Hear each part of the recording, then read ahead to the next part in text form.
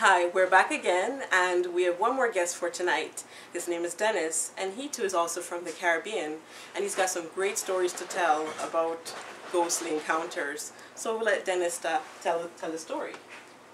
Yeah, thank you. Yes, my part of it is that I was going home one night in the country, and I see a person in front of me look just like my friend. So I tried to catch up with him. His name was Delroy.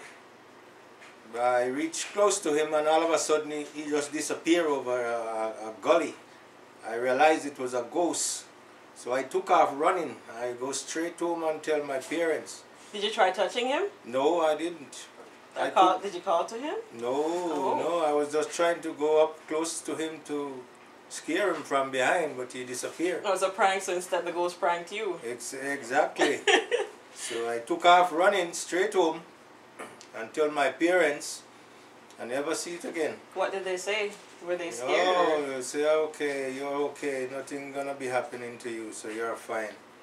And the ghost was all gone. Wow. Bye. So Dennis, you also were telling us a story prior to this that you were driving home or somewhere from work or in between town, and you saw a pair of feet walking across the street. How did that story go? Well, that story was it was a true story also. We were coming from a funeral in the country and traveling on this road, we call it Bagwalk Road, from Linstead to Kingston, and so it was about 12:30 in the night, and I noticed we came around the corner and there was this two feet was just walking across the street, and I didn't stop because I didn't see nobody, just the two.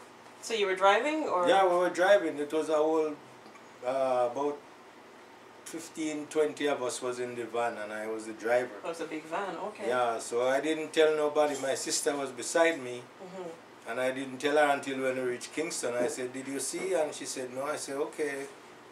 I see the person walking across, but I couldn't see opposite. It's just the 2 feet. See, going across from the street. which part? From above the ankle or somewhere around From it? below the knee going down, you could see. You could see an image crossing the street. Crossing the street. What happened on that road, there's a lot of accidents, so a lot of people die on that stretches the road. Oh. So spirits are unrested. Unrested, so that's what happened. Wow. And I never see anything like that again. That was my story for now. Okay. Bye. Thanks. All right, well, thank you so much for your time, Dennis.